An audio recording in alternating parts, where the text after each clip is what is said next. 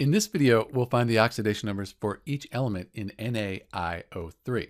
The first thing to note is we have a neutral compound. There's no negative or positive after it, so it's a neutral compound. All the oxidation numbers are going to add up to 0. Next, when we look at the sodium, sodium's in group 1 on the periodic table. That's going to have a +1 ionic charge. The iodine, we don't know just by looking at it here. We're going to have to look at what it's bonded to. Oxygen, that has a -2 almost all the time. So each oxygen's -2. We don't know what the iodine atom is going to be. Because all of this equals 0, we could just set up an equation.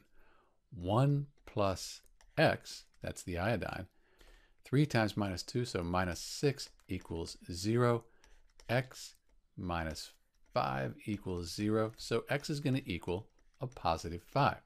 So the oxidation number on the iodine here is +5.